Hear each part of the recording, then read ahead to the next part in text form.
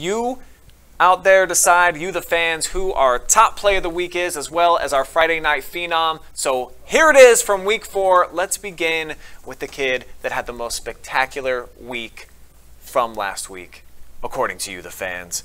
And it was none other than Deegan Horn.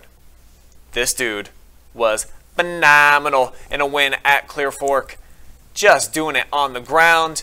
I believe he got into the end zone 4 separate occasions, got him off to a great start in a win at Clear Fork, a blowout win at that, and then even threw for a touchdown. So this kid, dynamite throughout the entire contest at the Colt Corral, going on the road, doing big things. Deegan Horn, congratulations. The fans out there thought that you were worthy of the best performance in the area from week 4. But what about the best play that we saw, that we captured with our cameras? Well, this is what you folks at home decided was the best that you saw from this week.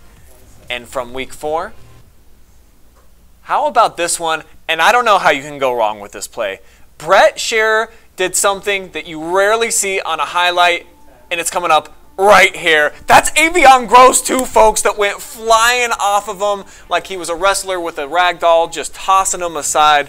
Unbelievable stuff right there from Shearer. So congratulations to the top play of the week and the phenom performer. Unbelievable stuff.